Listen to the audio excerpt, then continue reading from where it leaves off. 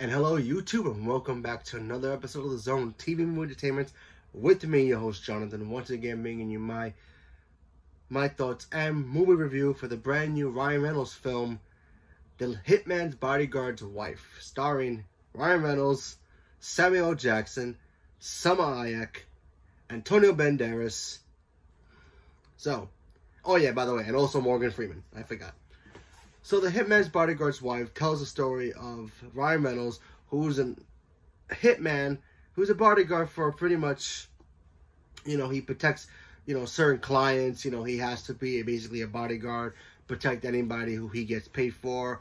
He's kind of in a down slope, He kind of ran into Samuel Jackson's character in the previous film, and, he's down on his luck, and he's just trying to get his, maybe his groove back in a way. I really don't want to spoil too much about this film, but what I would say is that something happens to Ryan Reynolds' character from the first film that kind of brings it over to this film, and he's in a down slope. So he ends up meeting Samuel Jackson's wife in the film, played by Salma Hayek, who needs his help to pretty much find Sam's character, because he got kidnapped by the mob, and then they end up going on a rescue mission to try to get him back. And then from there, they pretty much find out that the three of them have to team up to pretty much save the entire world from being destroyed by this evil power Italian rich man, played by Antonio Banderas. And they have to stop him before he destroys the world by attacking the ocean. I'll leave it at that. So, is this movie any good? Honestly, gotta be completely honest with you, I enjoyed this movie a lot. I thought this movie was funny.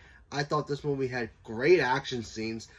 I love the chemistry between, the first movie I really enjoyed too. And seeing Samuel Jackson and Ryan Reynolds work together was fun.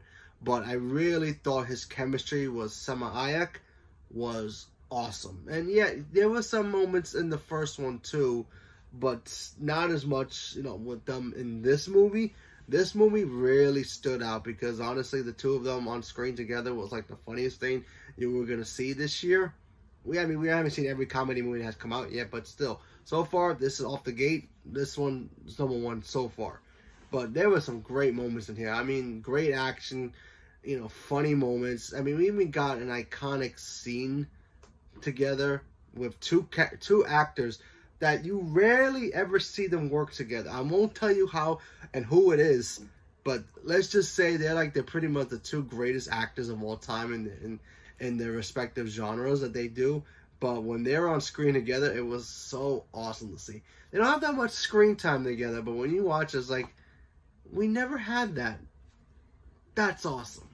So when you watch it, you got to make sure you pay attention, because honestly, when I saw it, I had to go back and think, wait, did these two ever work together before?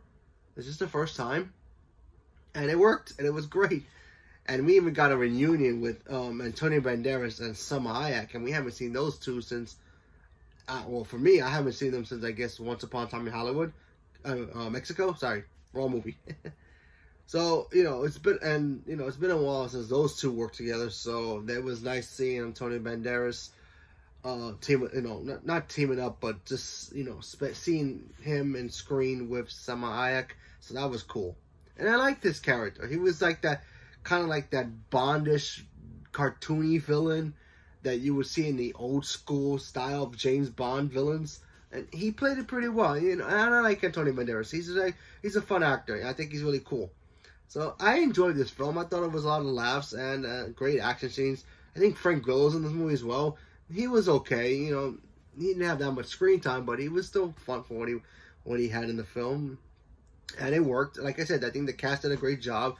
I like the action scenes, and I kind of hope they make a third one. I think they kind of set up a third one without actually setting up a third one, but anything's possible.